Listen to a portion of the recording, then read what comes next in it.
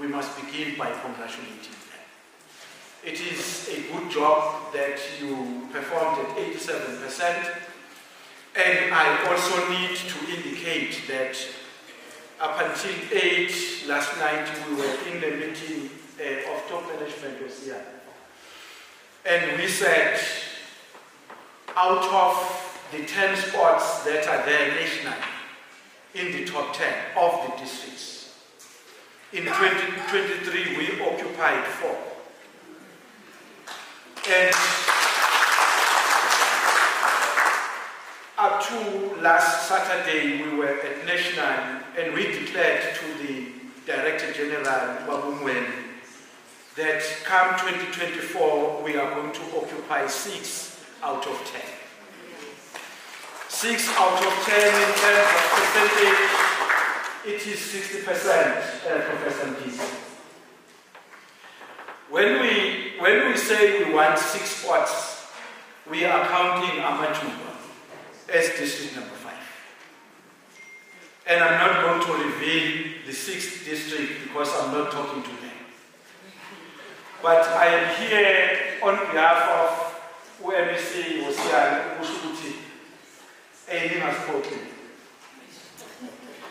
You know, I normally tell people that where I come from, in my family and in my clan, I happen to be the eldest of the brothers Mazibuko, out of many. What is noticeable about people because of their age, they will go out and mess up ngesizulu kuthiwa bahamba bayosusimbi bethe babafuwa ngemuva. So I'm here to declare ukuthi sesiyisusile ngosiyani. Sisusa sithembeni. So you can't disappoint us on this one. We are here to tell you that we want you as district number 5 in the top 10 of the country. We are not ashamed because we have seen it happening. In 1 year, District Director and colleagues, Gauteng took 7 spots and left 3 to Free State. So this year we want to take 6 and leave 4 spots for all 8 other provinces to fight for. If Gauteng takes 2, it's so be it. But we want 6 to ourselves. For us to achieve that, colleagues, we have set a target for Amajuba. A target for Amajuba in 2024, we are targeting that all learners that are going to sit for NSC 2024 are going to make it. If you fall, for any other reason not known to yourself, not to us, we are comfortable that you fall at 95%.